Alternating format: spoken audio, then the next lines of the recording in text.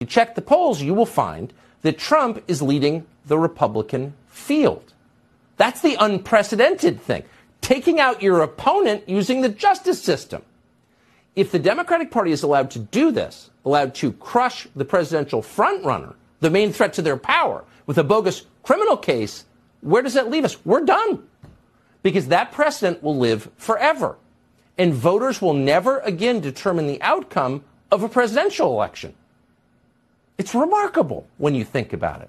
So after all the yelling from permanent Washington about January 6th and how it was a threat to our democratic norms and the peaceful transfer of power, they've decided to completely short-circuit our democratic norms, not to mention the peaceful transfer of power, using the courts and prosecutors.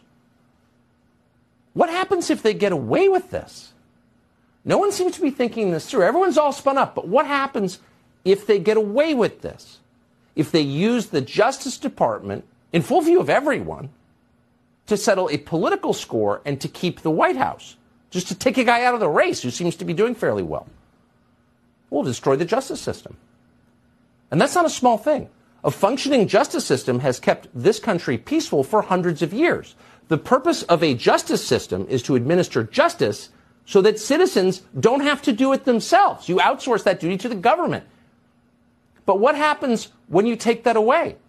When there is no justice system?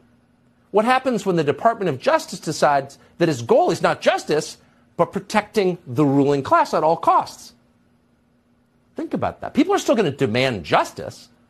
The desire for justice is an inherent human desire. We are born with it. But if there's no neutral place to do it, some people will decide they're going to have to do it themselves. Ooh. Now, we don't know exactly what that's going to look like, but we can say for certain it's going to be really ugly. So they hate Donald Trump. Fine. But they don't get to destroy America's justice system because they do. We would never recover from that. Robert Costello was legal advisor to former Trump attorney Michael